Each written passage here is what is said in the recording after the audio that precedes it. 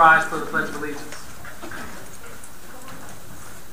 I pledge allegiance to the flag of the United States of America and to the republic for which it stands, one nation, under God, indivisible, with liberty and justice for all.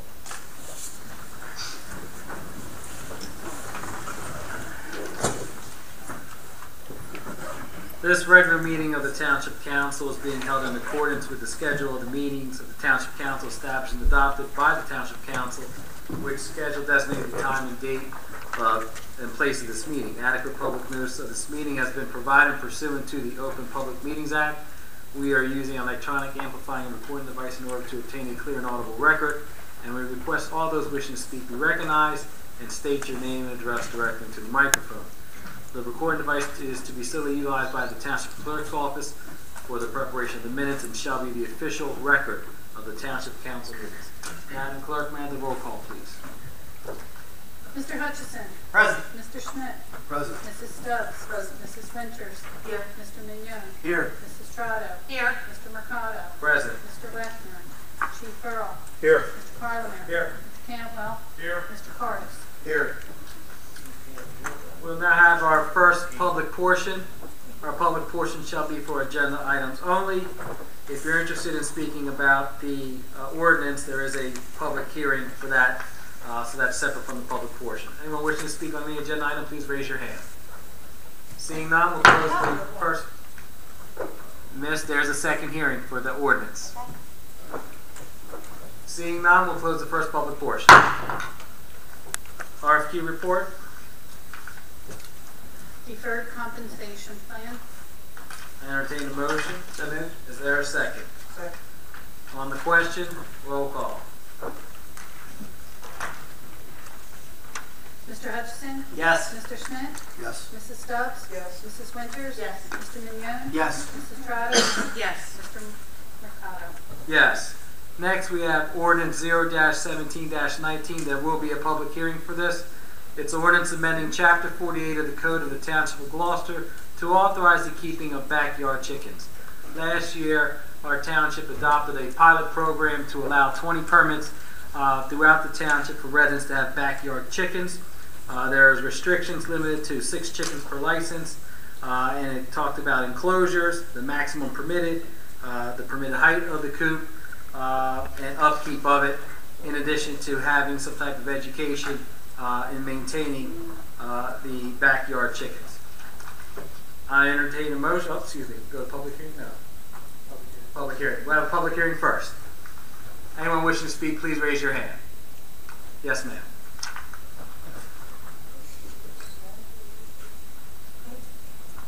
Good evening, Council. My name is Charlene Orzakowski. I live at 18 Stonegate Court in Blackwood, New Jersey. With regards to the proposed ordinance, I still have some uncomfortability issues with regards to your pilot program that was incepted in May of 2016. When I asked at the last council meeting, I asked if there was a written report with regards to that study. I was informed by Mr. Mercado, who answered, said no, there was no written report, that there was some, I guess, polling of some neighbors that gave information, and I had asked again if there would be any consideration to compile that report, whether it was a poll or whatever. I think that this should be reduced to writing.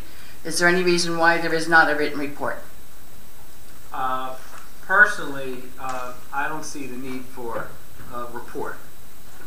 Okay, but a study is a study, a feasibility is a study, and there's some conclusion that should be drawn from that report in order to substantiate for you to go forward. Thank you for explaining to me what a report and study is. But I don't need your condensation either, okay? You're very condescending on that remark. Okay. So let's start off on a good tone. Start over. I personally don't see the need for a study of a report. There's a pilot program. We issued licenses. I believe they were under 10. 7 throughout the township.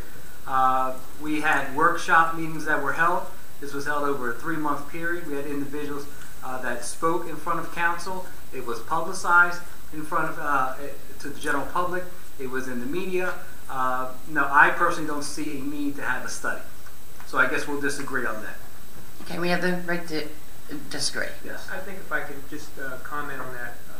When we, and I think we commented on this last Yes. meeting that you were here, there were several months that went by that council reviewed information that was compiled. Excuse me, I can't hear what you're saying. There were several ordinances reviewed from surrounding towns and also out of state. There was a lot of reports that were given in the council. And I really don't think the intent of the pilot program was to conduct a further study. I think the intent of the pilot program, and council can correct me if I'm wrong when they instructed me to draft it, was just to allow it for a temporary period to see how it works, to see if there were complaints coming in, to see if there were zoning issues with it or code enforcement issues with those that were coming in for licenses. And I don't believe there were many licenses that were requested, and ran through the pilot program as far as my office is concerned without receiving any issues or reports from code enforcement or the clerk's office. So I don't really think it was for council to be out there doing a study. At least that's not what was in my mind. It was just put the ordinance out there and let's see how it functions within the town. Okay, then can I ask then, how did it function within the town? With those 7 applicants or anybody else, any neighbors, was there any input? The clerk, from what I understand, there was one call in, but I don't think there were any complaints that I'm aware of. No complaints came in. I'm not asking about just complaints. I mean, like I said in the very, very beginning of last council meeting, I'm not opposed to the ordinance of anybody having chickens. What I am opposed to is some of the factors that I think that council has not really taken into consideration. And one of the things that I want to ask council is, why isn't this a zoning issue? Why is it a council issue? I didn't understand that question. Why is this not a zoning issue? Why is it a council issue? It's an ordinance. It's a regulatory ordinance. Okay. So it makes it permitted how it's drafted on the limited nature and the criteria that's set forth and limited the number of licenses. Okay. Do you know what type of breeds of chickens are allowed? No, I'm not aware of what type of breeds of chicken are allowed. Okay, so if I'm an applicant and I ask, are there any restrictions, then you couldn't answer that question for me. I don't issue the permits, Madam Clerk. I mean, excuse me, I'm addressing you as... Miss, I'm asking a question, okay? You asked me a question, I'm asking the clerk a question. So allow me some time to respond to you. Okay. Please, thank you. Are there any restrictions about the breeds of chicken? When they come in, they'll say, I want a chicken permit. No, not Mr. Carlmer, we don't have any restrictions listed. No restrictions. I don't believe there was anything that I reviewed or council reviewed during the study period before the trial ordinance was established that set forth a different breed of chicken. Okay, so then an applicant can possibly get their chickens through a mail order house. Right? There's nothing restricting that. Nothing in the ordinance that restricts where the chickens come from. I think you should look into that, council, because it could be a problem if you don't know where your chickens are coming from and what breeds of chickens are coming into the area. That's just a personal statement. At the workshop meeting that I attended and was invited to, you had mentioned that an applicant will be required to fulfill a course, a class. I had asked if it was a live seminar taught by an individual or if it was a video course, and I was not able to get a response. Has anyone figured that one out yet? It is a online course. An online course. There are some classes that you can take in person that are offered through various different organizations, but I believe most folks probably have done the online course. Okay, They have to provide a copy of that course, that they've completed the course, okay. when they're submitting their permit, for the request for a permit. And do you have any idea what the course content of that outline, or the outline of that course content is on that course? No, but when we were researching it, Mr. Carlmer was reaching out to other municipalities to see what was included in their ordinance. They had indicated that this course was available, whether it was an online course or an in-person type course. So that's what we modeled our ordinance after.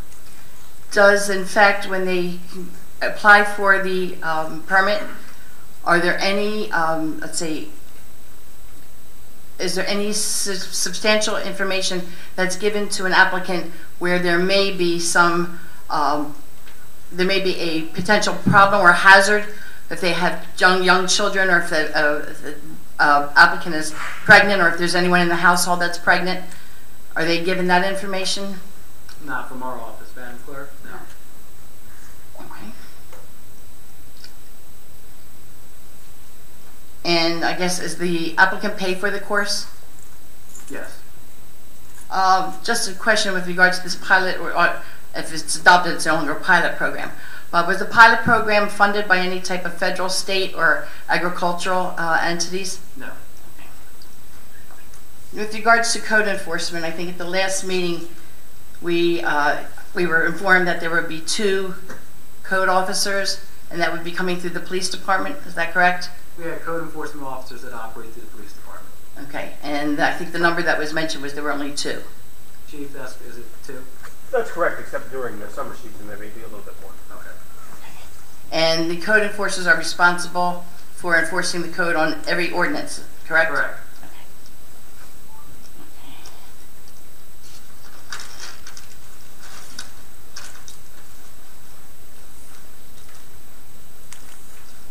Just bear with me a moment, please. I just want to check my notes.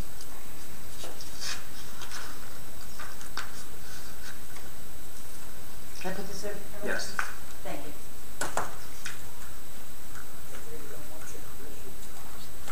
Okay, again, I'm just going to ask council to amend a portion of their ordinance based on the content of what is included in your outline. You're stating again that the coops can be 5 feet 6 inches high, but you're requiring a 4-foot fence, and it just doesn't make sense to me. If somebody can explain to me why the 4-foot fence, when the structure on the coop can be 5 feet 6, why you wouldn't change the 4 feet to a 6-foot fence? Correct me, my colleagues on council, but when that was discussed at our council meeting, I think we didn't want our homeowners or those that were interested in a permit to incur additional costs. Do you guys recall that conversation? Yes. As long as the coop was of a certain height, we were fine with keeping their existing fence at the size or the height that it's at. Has council taken into consideration again my comments at the last council meeting with regards to a restriction on the size of the lot? No one has brought that to my attention since the last meeting. Because that has not been discussed. The person with a quarter acre can't have these chickens? I had asked that the council amend the ordinance, the proposed ordinance, to restrict it to a half of an acre or to an acre. I don't think there's very many properties in this town. Excuse me, I'm sorry. I don't think there's very many properties in this town that would meet that qualification. No, there are. Not very many. There are. More than you think. I live Not where I live. I live, there's about 45 homes in my neighborhood. None of them are over, even close to that. I just think that would be a really restrictive. I think when we were going through the initial work on the ordinance for the pilot or trial ordinance, we talked about that, and that's why the provision was put in there that the chicken coop and enclosed run shall be set back at least 20 feet from the habitable portion of any neighboring residential dwelling, and in addition shall be set back no less than 5 feet from the property line. Okay, so then an example would be if my neighbor's property line is here, and if my property line, I'm sorry, their back of their house is here, and if I have, I'm the neighbor, and if I have an extension, if I have a 16 by 16 addition, the measurement starts from where my property ends, correct? Well, it's 5 feet from the setback line, but it has to be 20 feet from the habitable portion of any neighboring residential dwelling. So the measurement would take part from my furthest extension. It's from the habitable. Right, from the house. So a 16-16 extension, it would be 20 feet from there. Right. Okay. Just wanted to be clear of that. Let's see. So one more. I pay taxes to talk. Are there, with regards to, I know there was a discussion at the last meeting with regards to the eggs. Somebody wanted to, and I would know that in your proposed ordinance there is no selling of, there's a you're prohibiting the selling of eggs. Again, from a health reason, I've done some issues, and I'm not going to reiterate what my concerns were at the first council meeting with health issues. I think you all know that I've surfaced them already. But my concern is, if they don't sell them, is there anything that's stopping them from giving them to other people? And the reason I'm saying that is because no one can identify how a sick chicken looks, or if a chicken is really sick. And the infection goes from the chicken to the egg to the neighbor, the consumer, however you want to phrase that. There's nothing in the ordinance that prohibits that. It's just the selling of the eggs. Okay, just the selling of the eggs. Is the health department involved in any way, shape, or form in regards to this program moving forward?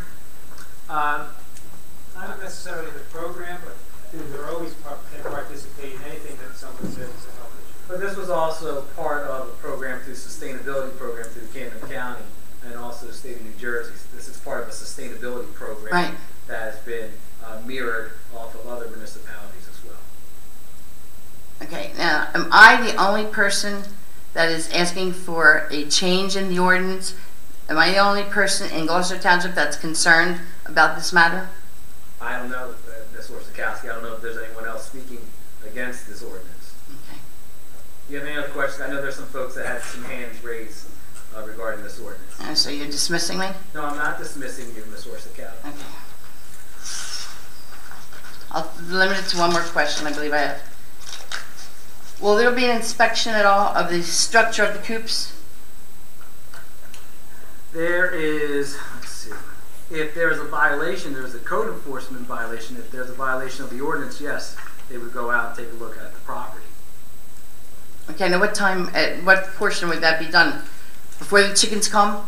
So in other words, the coop is going to be there. If you have to have the coop before you have the chickens. Okay, so is the coop going to be inspected before the chickens come to make sure that it's in compliance? Now, if there was a complaint that was filed with the municipality, they would go out and take a look at the coop. But no, code enforcement will not go out and take a look at the coop before, if you receive chickens. Now it seems like you're firefighting instead of fire preventing. I don't have a comment for that. Okay, well, thank you for your time. I appreciate it. Thank you very much. Is there anyone else? Yes, sir.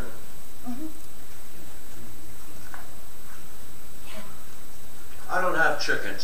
Sir, can I have your name and your address, please? Mike DeVito, 123 Trinity Avenue, Blackwood. Okay. I don't have chickens, but in reading the proposals, I would ask motion council, to remove the restriction of 6 chickens, because I don't believe that anybody that has chickens has that small amount. Also, the same amount of preparation to be up to code with the coops and the license is practically the same. That's it. Thank you, Mr. DeVito. Anyone else? Yes, sir.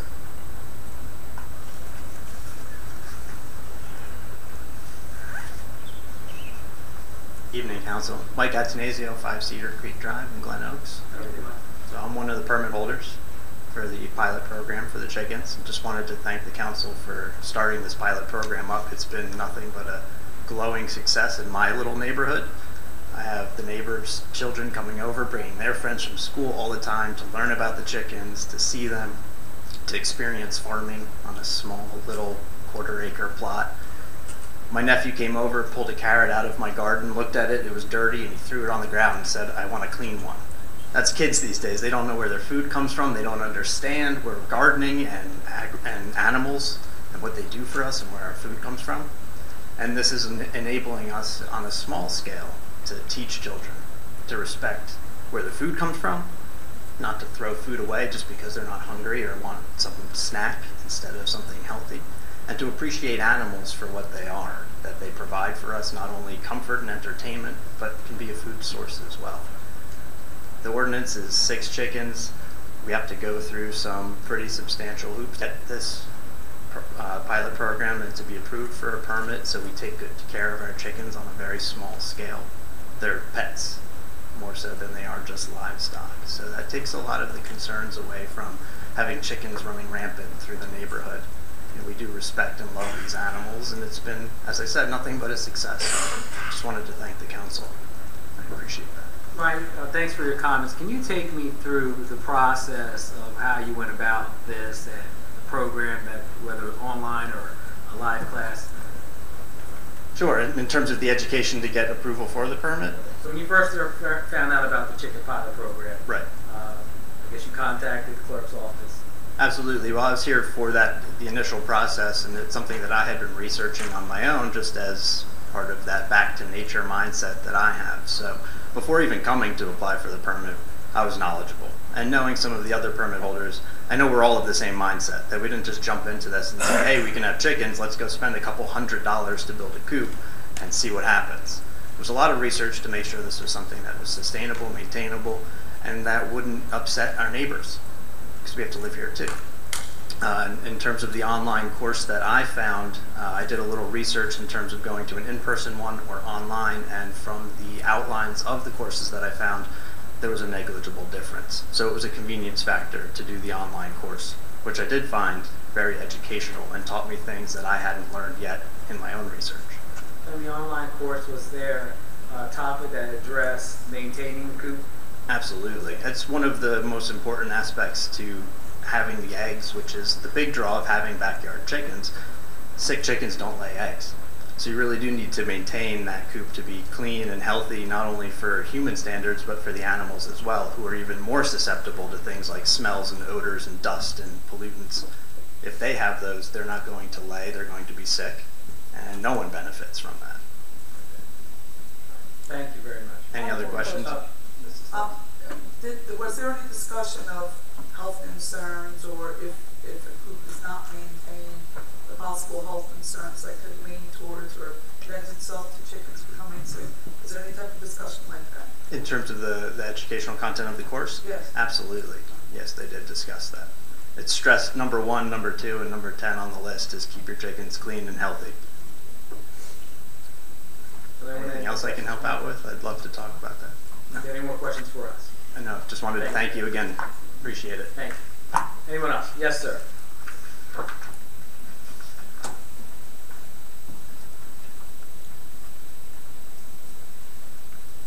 Bob Bigwood, Timber Birch section.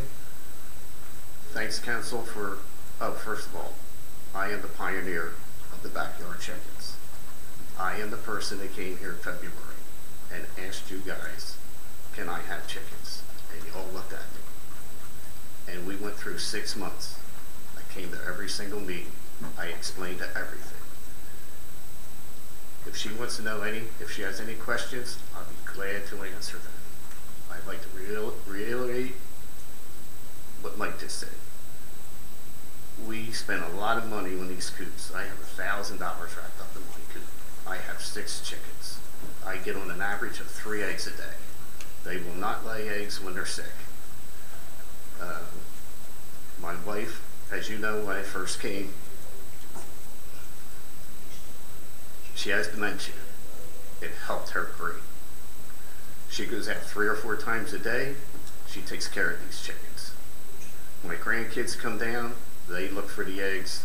They love it. It's very educational. As far as ordering chickens online, you're only going to order hens.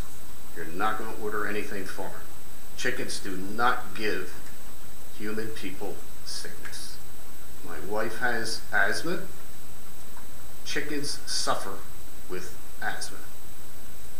They live 5 to 6 years. I'd just like to thank you again. I appreciate what you did for me and my family. Bob, may I ask you a question? Excuse my naiveness. How do you know a chicken's sick? It's very difficult. You look in their eyes and they get cloudy. When a chicken gets sick, it's almost too late. They can't tell you. and they will not lay eggs. You got to keep an eye on your chickens, which one's going to lay the egg that day. We have 6 chickens, 6 different color eggs. We have an Americano that lays a blue egg. We have a Will Summerlee lays a dark brown egg. We have pink eggs. They're all pedigree chickens. These are not $3 or $4 chickens. These chickens cost $20 a piece. They all had their shots. It's the same as if you got a cat or a dog. As far as the 4-foot fence, we talked about this at one of the meetings. They're in a coop. The fence has nothing to do with the coop. They're locked in a coop. They don't come out. I'll answer any questions you have. Anyone have any questions for Mr. Bob? Bob, do you have any other questions for us? I have a question. Frank? Would you happen to know, with the area of ground that the ordinance gives reference to, what would be the number of airborne fecal coliforms produced by 6 chickens? I don't know that. He's a scientist. That's, He's not over here. that's the deal with me. I think the program's great for the reasons that you're saying, but we have some citizens that have compromised immune systems due to cancer. We have the elderly, and we also have the children. And until I get that number, which is a scientific number, I know which way I'm going to go. But I think what it does for you, it's good. But there are others. We're here for all the citizens. And even if there's a small amount of citizens that could be compromised by this, it could be a health concern, which is... What I do know, I don't think it can be any worse than a dog. I picked, my backyard backs up to Summerdale, Terrace Avenue. People walk by and I pick it up all the time because they think they're outside and nobody sees them, and I'm picking them up. Chicken manure is very good for your gardens. Correct. That's what I do know. I've never heard, and I'm not trying to be funny, I've never heard of anybody dying from a sick chicken, a person. I never heard of a person getting sick from a chicken. I'm not trying to be funny either, but as a small child, my father put chicken manure on our front yard for fertilizer. My basketball went into it, and I broke out with hives. So I'm not trying to be funny either. Is it what he fed the chicken? I mean, he purchased the chicken manure from a vendor, so we don't know what it was fed, but that's why I have some concerns. My chickens are, and us guys that have our backyard chickens are organic chickens. We don't feed them anything. They're just strictly organic. Anything that you don't want to eat, you don't feed your chickens. They're like birds, outside birds. You know, you can get something from a hawk that goes out in the yard.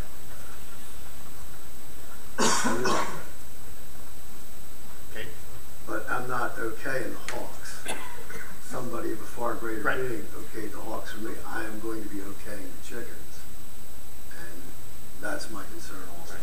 Well, I was just mentioning other big birds that go to the bathroom in the air, and it's in your yard. I understand. Thank you. These questions? These chickens are cooped up. They're not out in the yard. They're not free range. I do have one question. When a chicken expires, do you take it to the vet? Yes, just like you would your dead cat or your dead dog. Yes. I haven't made it there yet, but hope they don't. My chickens are a year old. I got them last year when we got approved. Well, thank you very much, Bob. I appreciate it. Anyone else? Yes, ma'am.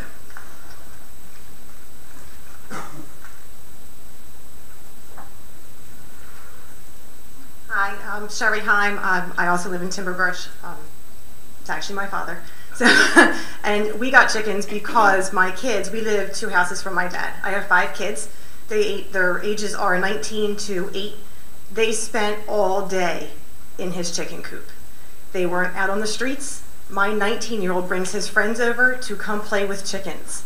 My 8-year-old brings her friends over to play with chickens. They help clean the coop. They do everything. It's been nothing but the best learning experience for them. They eat healthy eggs. My husband had high cholesterol. He doesn't anymore. They're organic eggs. They're almost cholesterol free. Like, there's just been nothing at all bad about any of this. My kids love it. Our neighbors love it. Our neighbors have brought their kids over to see our chickens, play with them. Our house backs up to somebody else, same as my dad's. People walk by our house all day long, and all they do is say how neat these chickens are. They can't believe there's no smell. They can't believe there's no mess. It's just been, it's been great. There hasn't been anything negative for us about it. So I know you had concerns about kids. That's why I just want to let you know. Our kids, my daughter literally rolls around in the coop. So she's, How old no is rashes. she? She's 8. She's 8? She's 8. The study I read was the children were 5. Well, and my 9-year-old has a heart condition, and he also is in there with the chickens, and we've had no bad effects on him as well. So that's it. Thank you very much. Yes, sir. I think you ought to pass this ordinance. Sir, can I have your name, please? My name is Jay Michaels. I live in Ariel. I think you should pass this ordinance because there's nothing negative about a chicken. People have dogs. They crap all over the street. They don't pick it up. The chicken stays in the yard. He don't go anyplace. The chicken can't make a mess. They don't know how to make a mess. There's nothing negative about a chicken. They eat all the garbage. Just like the guy said, there's no waste. Pass it, and you're a little remiss in your building. Your ordinance the building should be a little bit bigger, because people are going to have to get in the building to clean it out. And if it's a small building, they can't get in it to clean it out. Your building has to be at least 5 foot. You got a little tiny lady, she can't get into it. The building's got to be bigger. And a 4-foot fence is good. The coops are 5 feet, sir. Pardon? The coops are 5 feet. Okay, it's got to be at least 5 feet high, at least. And a 4 to 5 foot fence would be good, because they don't need a whole lot of room. But you got to let them get outside. You can't keep them just in a coop. All right. Thank you very much. Thank you. Yes, sir. Thank you, sir. My name is George Clark. I live at 1750 Hybrid Place, which is in the Cherrywood Townhouses. I applaud the eloquent speakers that we've had that are in favor of this ordinance. They seem to be very responsible owners. They seem to be very responsible people. What I have an objection to and a problem with is how many chicken ordinances are you going to have? If my neighbor has a chicken coop, what's to stop me from getting one? The person down the street from me. How many chicken coops will be allowed on the street? I can remember, and I've lived here long enough to know when this was a rural community. In fact, where we're standing right now used to be a cornfield. And all up and down Gloucester Road, that's all you had were farms, cornfields and forests. We don't live like that now. We live in crowded suburban housing developments. And just because someone could meet the codes with a small lot, that doesn't necessarily mean it's going to be a good thing to have a chicken coop with 6 chickens in it and then have their neighbor say, gee, they got away with it, why can't I? This way I don't have to pay for eggs anymore, and it would be nice and healthy, it would be this, that, and the other thing. You have to consider your neighbors. Chickens are noisy. Yes, they can be. And there's nothing in there that says that you're limiting that you can only have hens as pets. What if you're going to get a rooster crowing in the morning? Disturbing your neighborhood and disturbing your neighbors. Chickens greet the sunrise too, even the females. I don't understand how this can be good for a suburban community with houses living and people living cheek by jowl as it is, and saying, well, yeah, it's okay. Some people that had a 1/4 acre of ground or an acre of ground, they were allowed to have chickens. I have a fairly big yard. I can put a chicken coop in my yard. My neighbors don't have a very big yard, but they could still qualify. And their neighbors down the street, and their neighbors down the street. How many are you going to have? Are you going to limit the number of licenses in the town? To how many? Okay. Are you you done with your comments? Yes, I I am. want to answer your questions. Okay. There are 20 permits maximum for this Okay. ordinance. It is for single-family homes. Okay.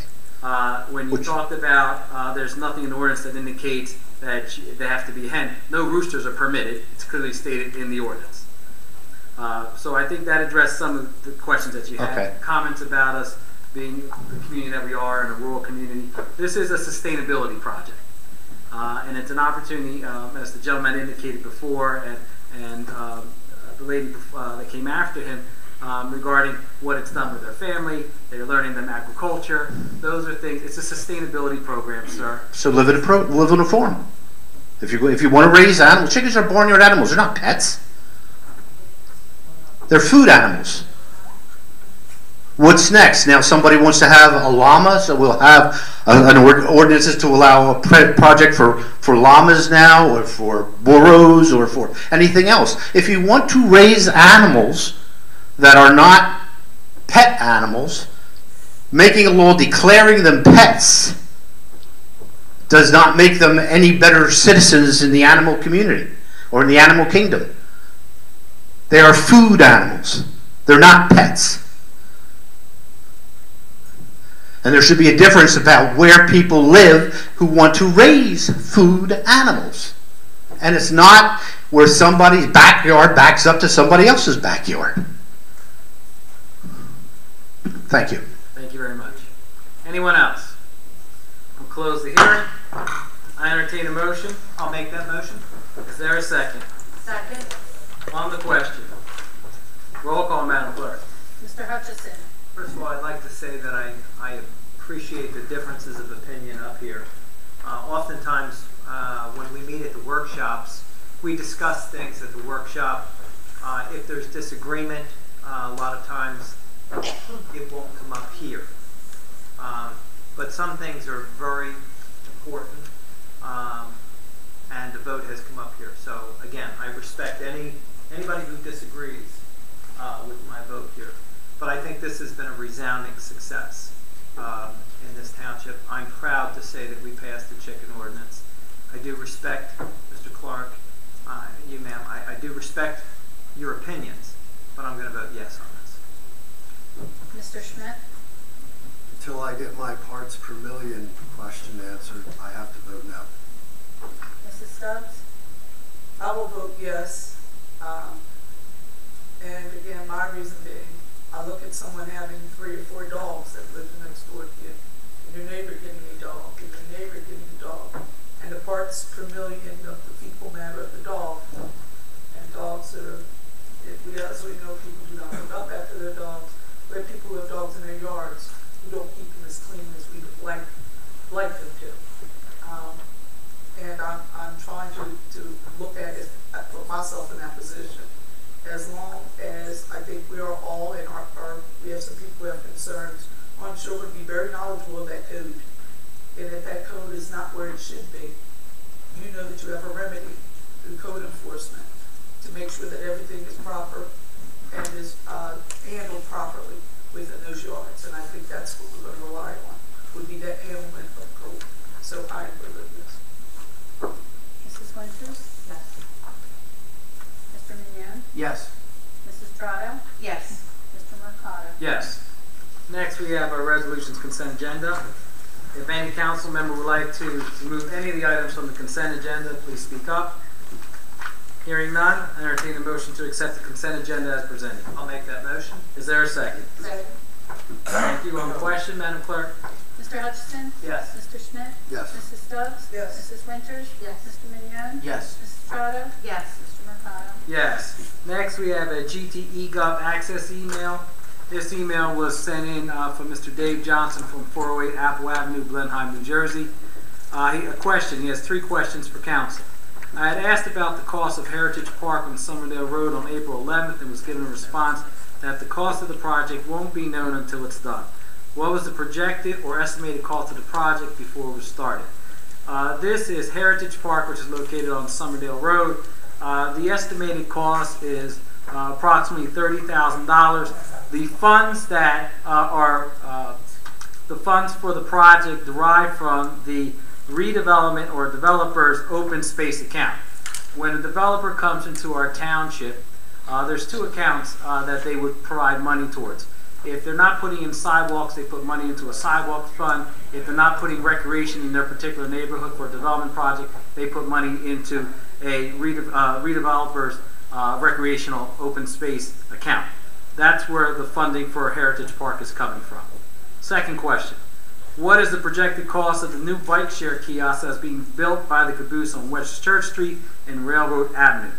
The bike share kiosk, the approximate cost is roughly $25,000, where you have the kiosk is about $13,250, and then the roofing of it, the shelter of it, Mr. Carter's, that's approximately $11,990. That came from a grant from Camden County, a $25,000 grant. And last question. A question about the new prefab bathrooms that are being voted on tonight to be located at Veterans Park. Roughly where in the park will these bathrooms be located? Will the bathrooms be like bathrooms by Timber Creek Park? Will they have separate men and women's rooms, or will they be gender neutral bathrooms? Will these bathrooms have a family style bathroom that will be equipped with a changing station for parents with infants? The prefab bathrooms will be located, if you're going out to the park, on the left-hand side where the porta pots are located. The bathrooms will be a little bit smaller than the bathrooms that are located at Timber Creek Park on Shoes Landing Road here. There will be a separate men and women's bathroom, handicap accessible, so 4 different stalls, 2 and 2. The bathrooms, no, they will not be family style, but we do have the option later on, Mr. Carter, is that correct, if we needed to add a changing station for parents with infants. And we can also add heating and air conditioning. Heating and air conditioning, okay. We can do that on our own. All right. So thank you, Mr. Johnson, for your question. Now we'll open up the second public portion. This is open to any agenda item only. Anyone wishing to speak, please raise your hand. Miss Grace, how are you? You thought we disappeared, didn't you? No. No, we didn't disappear. Thank you. Carolyn Grace, Hampshire Road in Brittany Woods. I have I want to give you guys this because we're having another walk, sip, and talk. Okay. On the 17th. So please join us. Just to update you, and then I brought Miss Shirley and Miss Donna Ellison, who's also been working with us in the community, mayor, and Jim McLaughlin came out on the 29th and we did our cleanup. Make no mistake, it is a lot of work.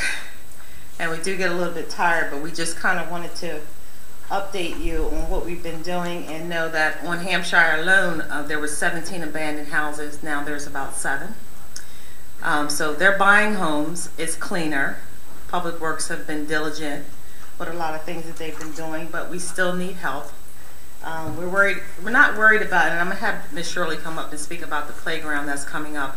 But we had thought about some concerns because we do have a lot of traffic with teenage boys on our streets just hanging out. So we're worried about our park, and we really want to know when what the ordinance are for parks. Do they close? Whether our park is going to have a gate.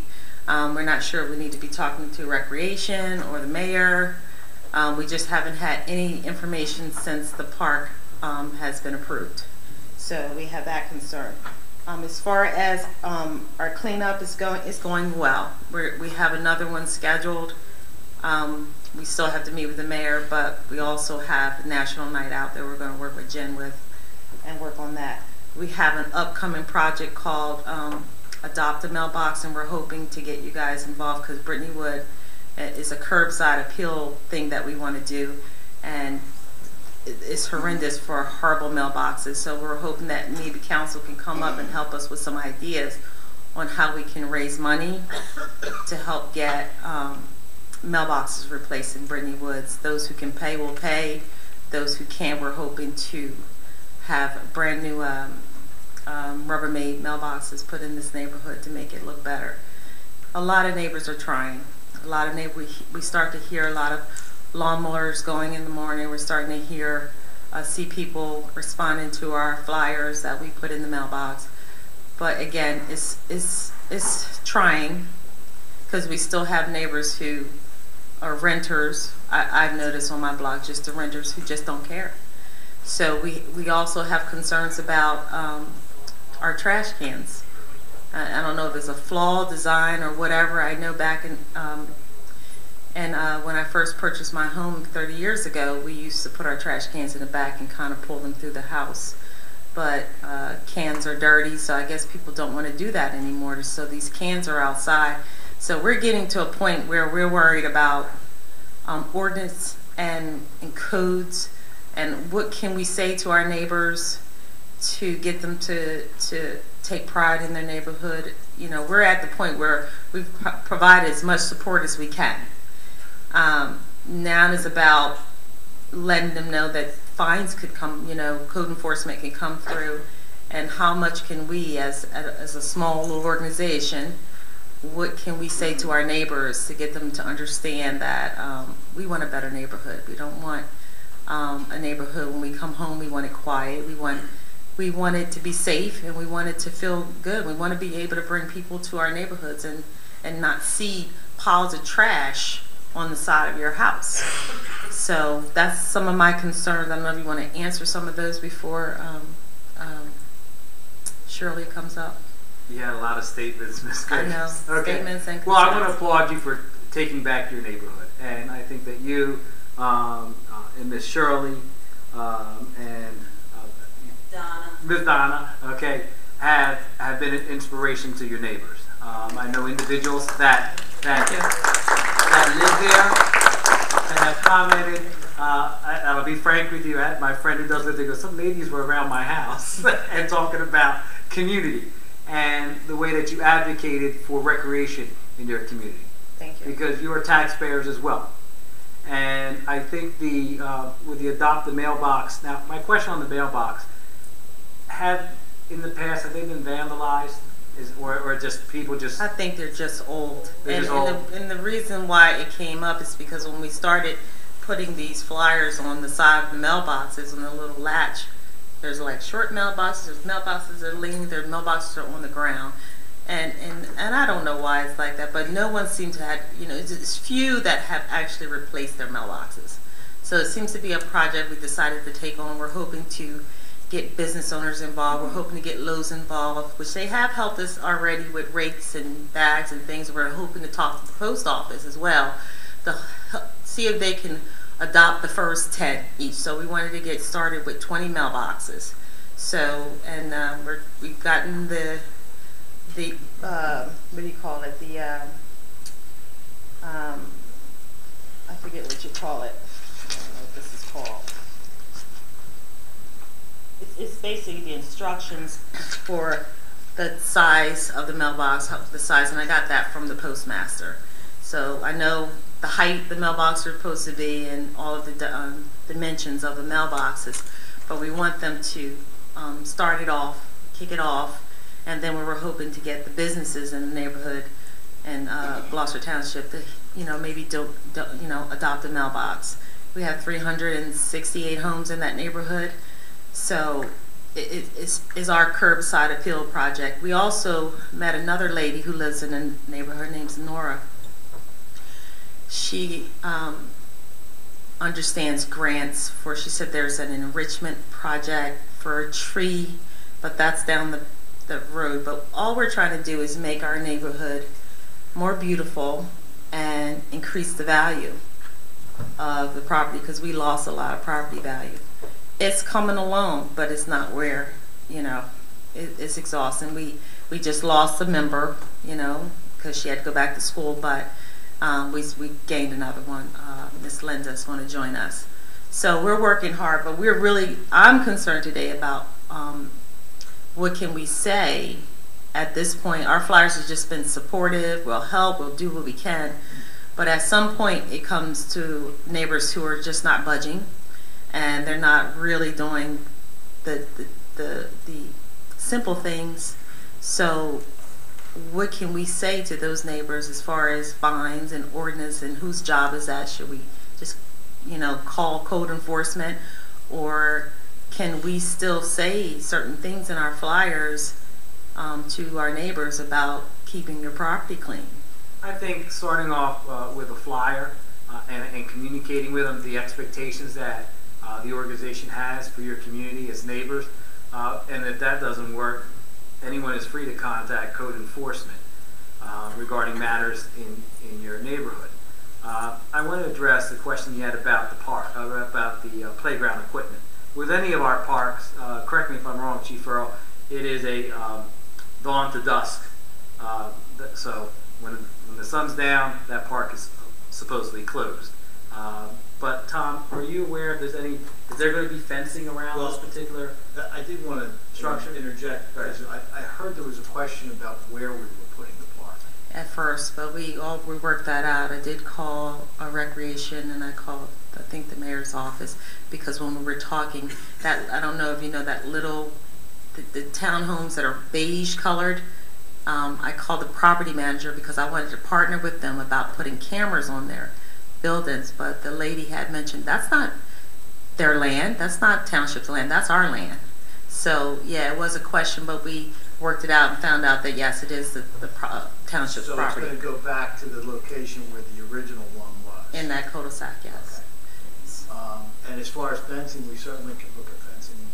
No, it's not part of the bid specs now. I would do it as a Is that something that your group will be interested in? Yeah, I was talking to Shirley coming here, and you know, I like to start with the small things, and that to me is something that we're concerned about, because we don't want teenagers hanging out there. We want it for the kids, and we want them to know, you know, I think Nora lives on that street, and there's another lady that lives on that street. They said they would lock it up, you know, the gates and everything. Were you able to look at the equipment? Did Mr. Fagan show you? We didn't get a chance to look at the equipment, no. Stop by and she'll show you. Okay, at the recreation center, right? Yes. Okay. Yes, he has died. So we would like Jen to, and this might, the signs that says neighborhood crime watch or something that indicates there's some kind of surveillance, I think would be good deterrent to be put over there. I don't know about the lighting, as I really haven't looked, but just some little things that I think that'll keep the wrong kids away and make sure it's for the kids, because it's a really great opportunity to have something for the kids to do in the neighborhood. It really is. So Shirley, I don't know if you want to. Thank you, But Ms. Grace. that's all that I have.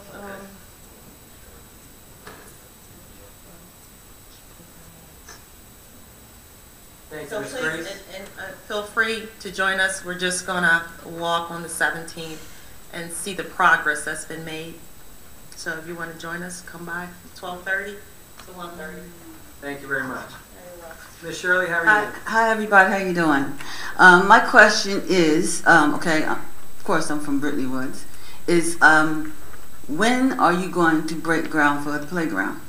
Mr. Cardis. I don't know. I'll have to find that out. Because I have like 27. We have like 27 children that helped us with our cleanup. Sure. Okay, and those kids are asking questions now because I told them we were going to get a park. Where is our park?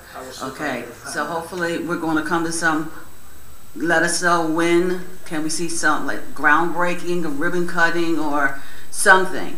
Carol just covered some of my questions as far as security is concerned. And I too have been in Brittany Woods for 37 years, okay, and it's called the ABC Park, and it's at Yorkshire and Edenshire Road, okay, and on Yorkshire, as soon as you turn into it, it has now become a cluster of teenagers, and to me, teenagers 18 to 23, and I don't like the element, and I came up here back in November or December and asked for a park, and I don't want the township to put aside all this money to give us a park and then have to close it because of the element that I see. I'm very nosy. I do my neighborhood. I ride around. I take names. I talk to people, you know, and I notice a lot of things, okay? And one of the things that I'm noticing, there's too much negative traffic near that park, okay? Because we did our cleanup. That was one of my streets to clean up. And beer bottles, liquor bottles, a couple other little things, you know, we had the plastic gloves and everything, but I'm standing there with one of the kids and saying, I don't think this is a good idea to have the park here, because if this is what's going to be happening on this side of the street and the park's right across the street, that's not good for my kids. So, Chief, More signs, you know. Hopefully, when the park is built, there'll be, you can put it all on one pole, you know, what ordinance, what violations if you're caught, you know. And I told the kids and I told the teenagers and the young people, I will be retiring, so you will see me a lot. And I do, and Jennifer knows, I take down names, license plate numbers, I take pictures of cars, I will be sending them everything. Because we didn't come this far for these kids or for our neighborhood. I mean, you should really come out and see it. It's a big difference.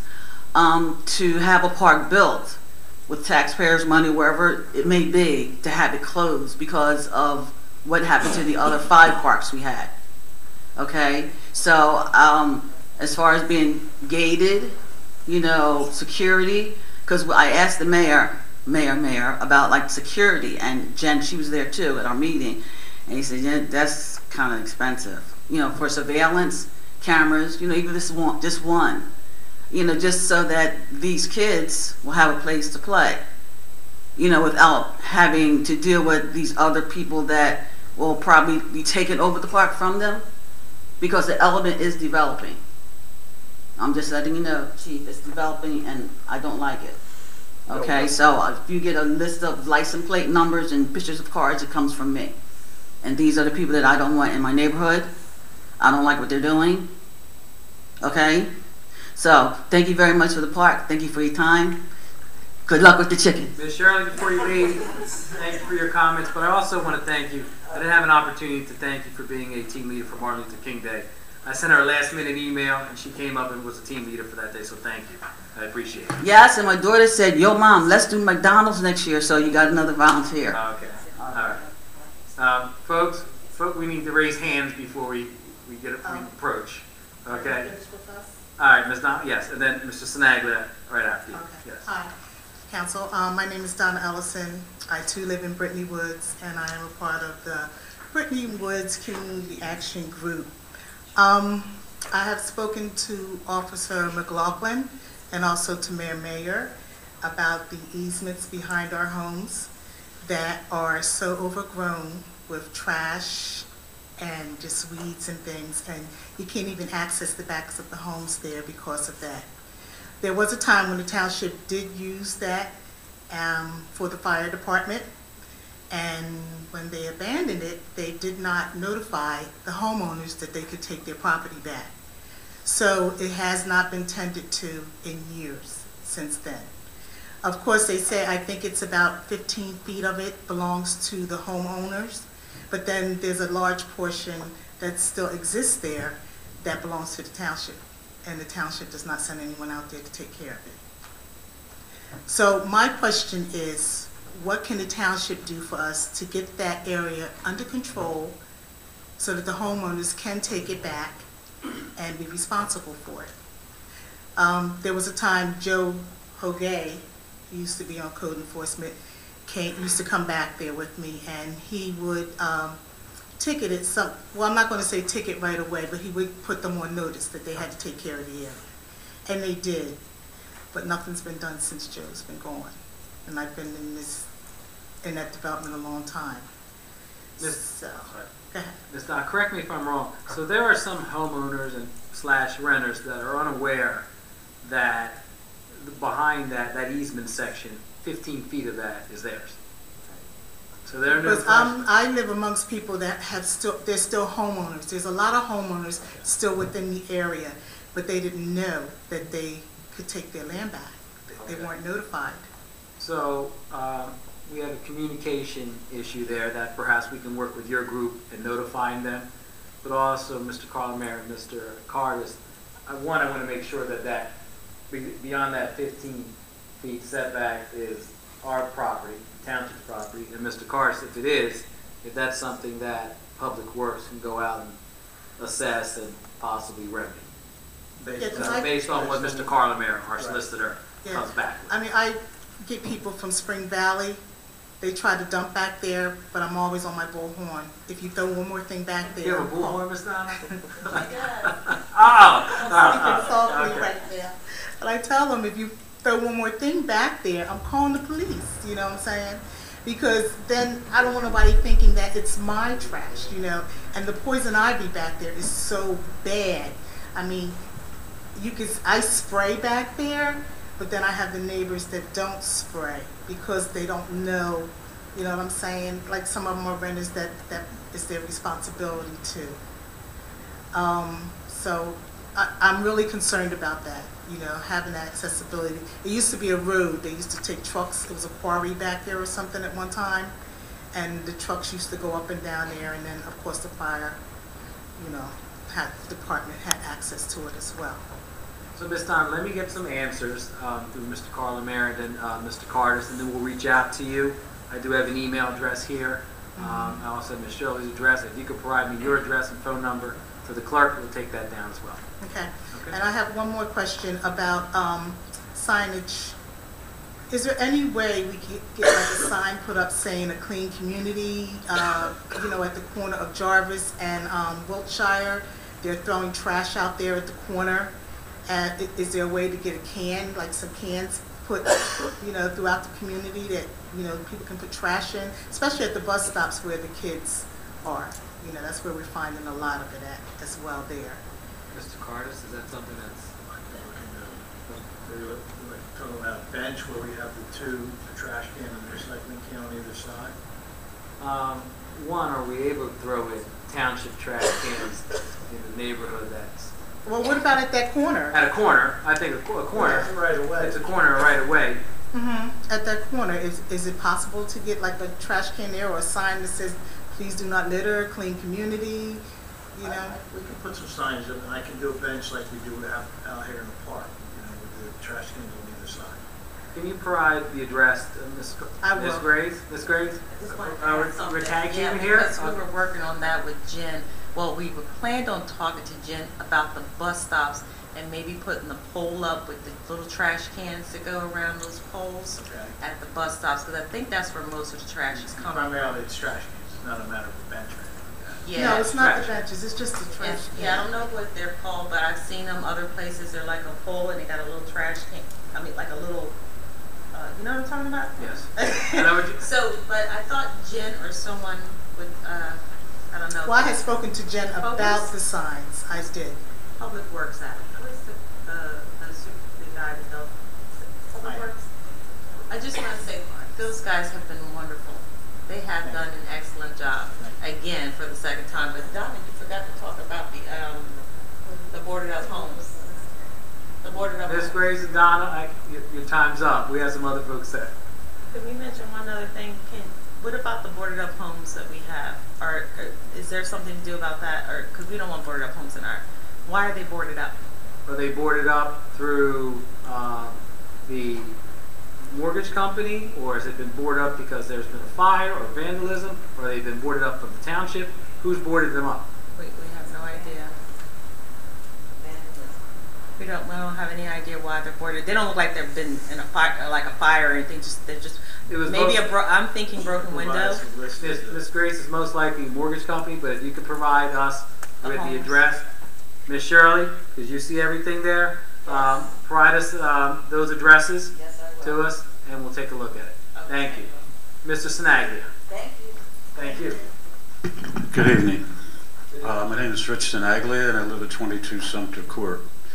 Back in the fall of 2015, I contacted the Public Works Department to come out and take a look at the situation in front of my house where whoever did the paving didn't pitch it right, and it's eaten away some of the paving that was in front of the house. As a result, water lays in there. In the wintertime it freezes. In the summertime, I'm concerned maybe there might even be mosquitoes just laying there. And when I go out of the driveway, it scrapes the bottom of the car. Some of the pavement has been eaten away. Now that was 2015. I was told at that time that it would take about 6 months for them to respond to this. They thought that there were some things they could do to remediate the situation. And to make a long story short, up until I guess a month ago, I had not heard back at all from the Public Works Department. I'm not going to mention any names. I remember the individual I spoke with, but So I went to the Public Works Department, I left my name, explained the situation, left my name and number. That was a month ago, haven't heard a word since. Not even the courtesy of a phone call to say, yeah, we'll be out in another year or whatever. I figured, well, okay, let me go right to the mayor's office, which I did. I went to the mayor's office, did not speak to the mayor directly, but spoke to his clerk or secretary, whomever it was. Once again, left my name and number. I expected at least a phone call back to find out what the problem was. I have not heard back from the mayor's office. It's been a couple weeks. The question is, who do I talk to? Where do I go next with this problem? Rich, thank you for coming here tonight. Provide me your phone number, your personal cell phone number. I'll give you my cell phone number, and I'll have someone contact. I will contact you personally. Okay. Who do I give that to? Come up here. Okay. Come up.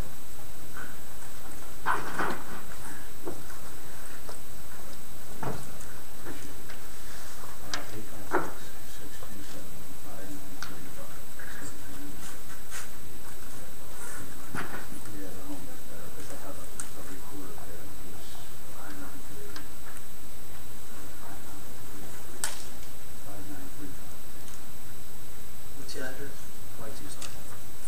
Something around here? Yeah. It's in the letters.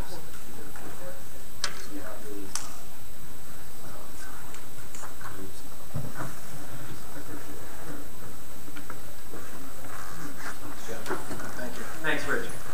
Anyone else? Yes, ma'am. Hi, my name's Joanne Pagaro and I live at 10 Sumter Court.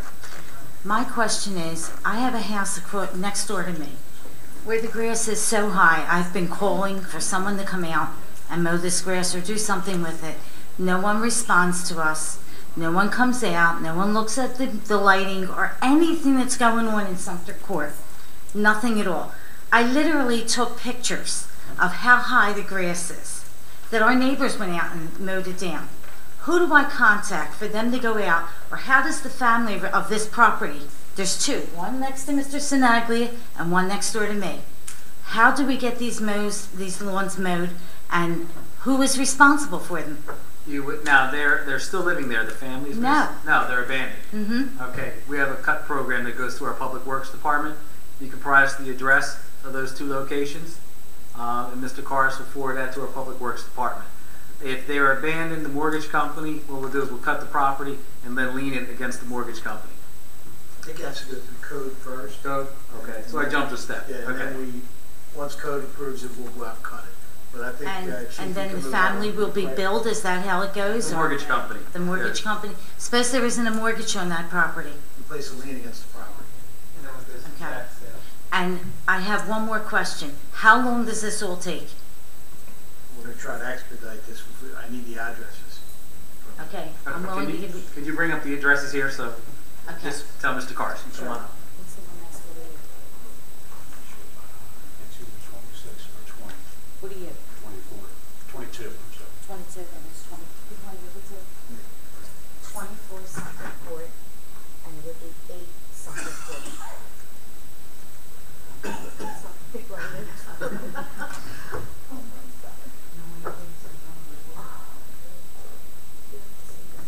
Okay. Chief, I'll talk to you in one way. Would you like my phone number? Sure. 816-317-6195.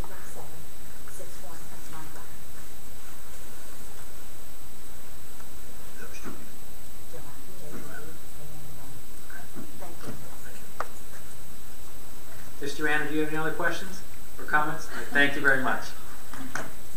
Mr. Polidoro.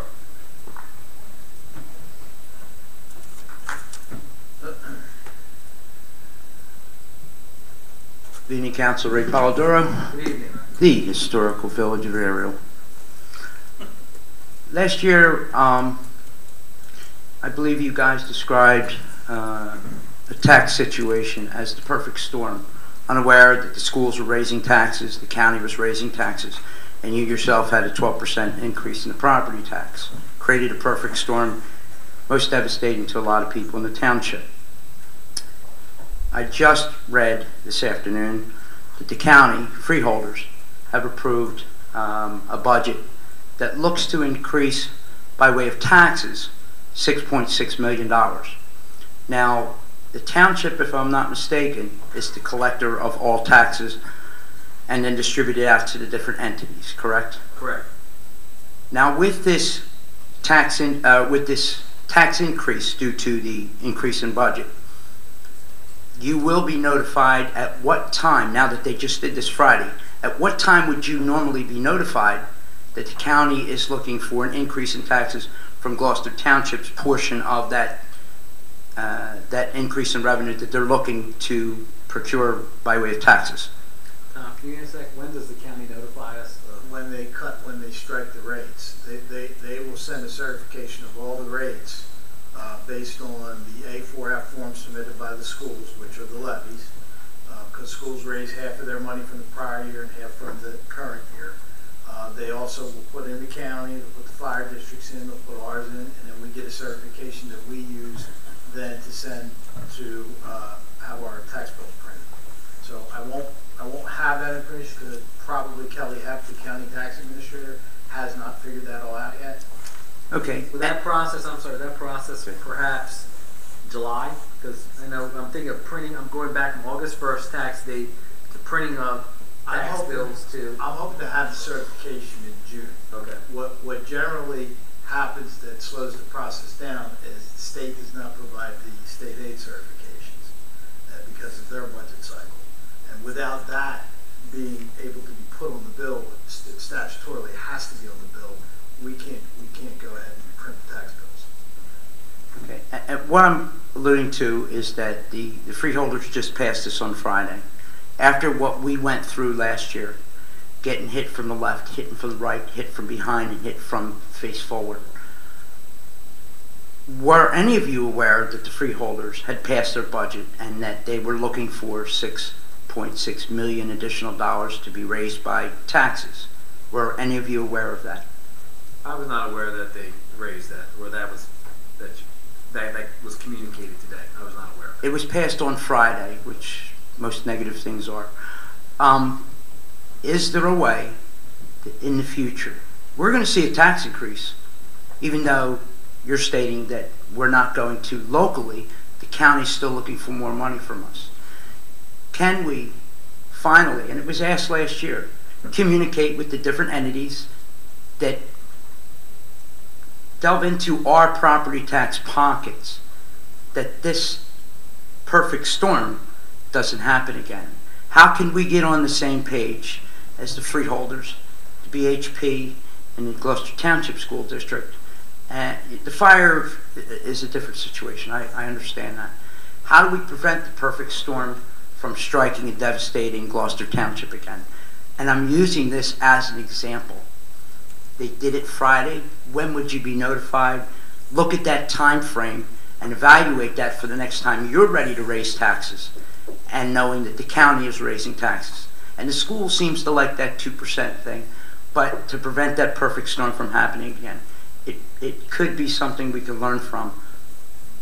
Dating what they've passed, knowing what they're looking for, and knowing what you can do to avoid that again. Is that something we can work on in communicating with those different entities, even though they are their own entities themselves, to not let this happen again?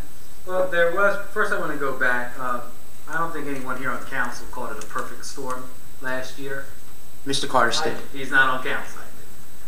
So that's the administration, correct? And it was, each week when you come up here, you say it's 12% or a 12-cent increase is 11.2. Now, there has been communication informally with the Black Horse Pike Regional and with the local Gloucester Township Public Schools and with the administration here this past year. Of course, there's a zero increase on the tax levy from the township, a 1.7 cent increase from the local, and Black Horse Pike came in at a 2. They did not exceed the 2% cap. So, but there was informal conversations with, not as a group, but conversations took place. I know Mr. Carson spoke with administrators of both the BAs of both of those entities. So there were discussions about where they were with their budget and what number they were going to come in with. Mr. Carson, were there any conversations with the county? No, did not have any conversations with the county.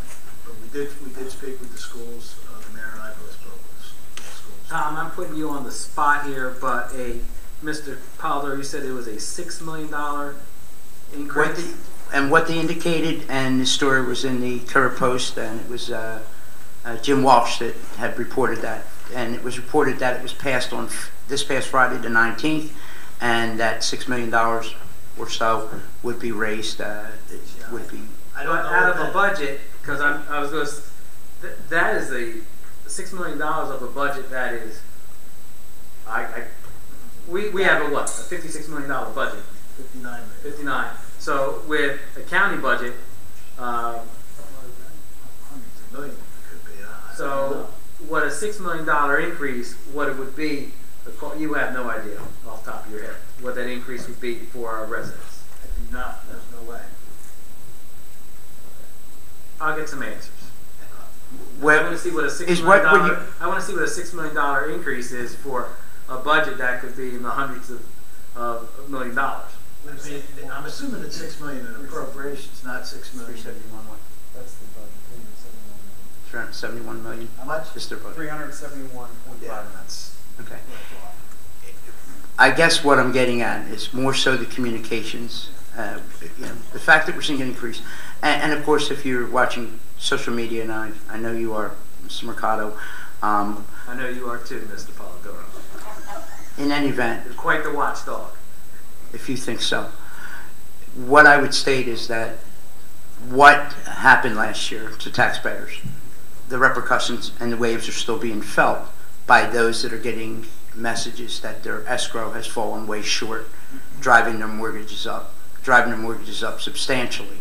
And although Gloucester Township can't take full responsibility of that perfect storm that the administration had stated, and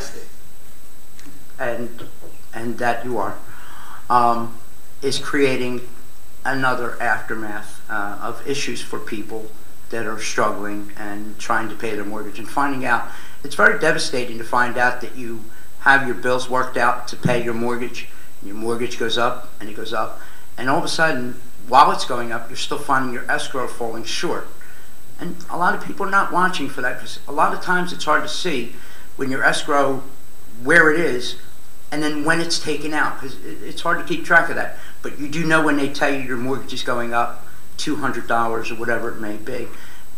My main point is the communication with the schools and the county, so that, when Gloucester Township is ready to raise its taxes, that we're not doing it at the same time that other entities are, and we could avoid a devastating blow like we had last time. Thank you. Thank you. Have a good evening. Anyone else? See? This. Where's the council? Just ask clarification on two aspects. 20 licenses are going to be issued. Is that per year or is that in totality? We have now, it's listed as a max 20 in the ordinance. We may have to revisit that if it's droves are going to come in, but that's something that we can revisit and amend if we have to. Okay. Now, again, clarification. If a property is occupied by a tenant, and let's say it's a long-term tenant, does a tenant qualify for an application, or does it have to be an actual homeowner?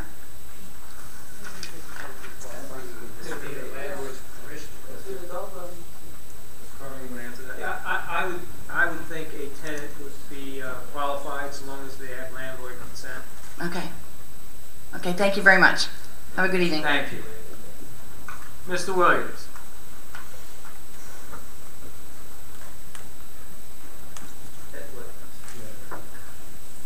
Jim Williams, 3 Tiffany Place, Herial. I wasn't going to ask any questions, but during the evening, a few popped up. 3 ladies that were here, I don't think it was that they knew that on properties, they were saying, but there are renters there that don't care the properties and that. But the landlords are responsible for that. Eventually, you could go to the landlord, not the renters, right? Correct. So the landlord should be responsible and notified that the property is not up to date or not being taken care of. Unfortunately, there are certain neighborhoods in our community where when someone is renting in the neighborhood, they don't put as much effort into the upkeep of the property. Right. And I want to thank Tom for, I was here about 2 months ago, bought a home on Bromley Drive in Sturbridge Oaks. They're cutting the grass now and everything, but it's starting to deter a lot faster.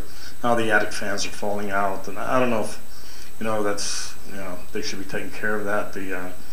The owners are the bank, because it's in bank hands now. So, but I just don't know to what point they start coming in and taking care of the problems that are in the property itself. Jim, can you give us that address? 9 Bromley. Once you're done, you just come up here. Oh, okay. Tell Tom once you're done. I had another question. Maybe you could refer to the chief. I'm not sure, but in Sturbridge Oaks we have a playground, and that was, to be brief, that was 1986. Whenever Sturbridge Oaks was going to be built in three different stages. 2 stages were built, and John Meekins, the builder, ran out of money. The money that he put on deposit, the township kept, and what we negotiated for a park that's in Sturbridge Oaks now. Is that park only for Sturbridge Oaks residents, or can anyone come into that park and use the park as they are doing now? Anyone. It's a township park that anyone can utilize. Well, I've noticed recently, and I'm not thrilled about it, our younger kids go up there to play basketball because it's basketball nets, and we put up nets ourselves. These older people, and I'll say kids, but they're the driving age, are coming in, and my grandson said, "Pa, they threw us off the court." I can't go up against these kids. I'm 73 years old. I don't know what to do. And they're coming in with cars. There was 3-4 cars there last weekend. And again, I noticed in the cans that were put in by the Public Works, in the cans, I noticed the same thing. I noticed beer cans, liquor bottles. I didn't notice any drug paraphernalia, but I'm walking around the next day and looking in there. But I didn't know who we would speak to or what we could do about some of these. They're not kids; these older, they're adults coming in using the baskets and or the park and throwing the kids off out of there. It can be maybe policed, or someone come in and just maybe ask for ID or look at them, or they're not doing us any good in there. Jim, generally, when do they tend to throw kids off the park? Weekends, Saturdays and Sundays. Sometimes on a Friday night they're in there. And you know what? It can't be doing us any good either, because some of them are sitting in cars, some of them playing basketball. So they're not, they're not there for any good when they're sitting in the cars. I think that's something that we police department can monitor. The chief's taking notes there, Jim. So thank you for that. That's it. Thank you very much. If you can bring that address. Anyone else? Seeing none, we'll close the second public portion. Polling of directors. Chief Earl? Nothing to report, thank you. Mr. Carlemere? Nothing to report. Mr. Cantwell? Nothing to report. Nothing to report. Mr. Hutchison? I wanted to thank everybody for coming out this evening. Mr. Clark, I did listen to you. I considered what you said. So thank you very much. Have a good night. Mr. Schmidt? I'd like to thank everyone for coming out this evening. Thank you for your comments. And I have some brochures that I'll put on the desk for the Gloucester Township Memorial Day services fastly approaching. Thank you. Mrs. Stubbs? I'd like to thank everyone for coming out this evening, and drive safe. Mrs. Winters? I would just like to thank everyone for coming out, and their comments are greatly appreciated. Sunday we went to, a couple of us, Orlando and I went to the St. Baldrick's event up in Palace, which is a wonderful fundraiser for pediatric cancer. It was a great event, beautiful day, so many, it's the first time I've ever gone. Just a nice event with more people than I thought would be there. It was really, a nice time to spend walking around outside, and nothing else. Thank you. Mr. Mignon? Everyone have a great night and a wonderful holiday. Thank you. Mrs. Strada? Thank you all for coming out. I appreciate the information shared, and have a safe and good holiday weekend. Mr. Mercado. I want to thank everyone for coming out this evening. A couple announcements. There is a movie night in the park at Veterans Park here on Friday night. It's Finding Dory. That's the name of the movie. Through the rec department, it is free, of course. We have Memorial Day services here, as Mr. Schmidt had said. They will be at 11 o'clock here at Veterans Park. The St. Baldrick's event that Mrs. Winters talked about, that raised $33,000 for pediatric cancer. And the woman that spearheads that, the individual, is Debbie Simone. She's a Gloucester Township School Board member. And it is just, you're overwhelmed at how much work is put into this and the people that participate in it. So I want to thank her and the committee of people that worked with it.